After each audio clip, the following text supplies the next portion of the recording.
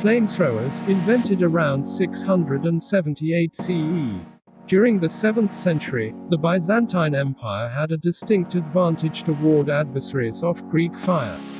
Developed by a Syrian exile and designer named Callinicus in 678 CE.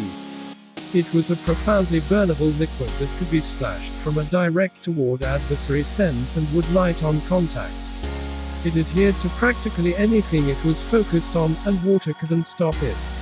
The recipe is still covered in puzzle. Students of history speculate it contained fixings like oil, pitch, sulfur, pine or cedar sap, and perhaps some lime, yet there were likewise mystery fixings in there that made it so relentless and absolutely damaging.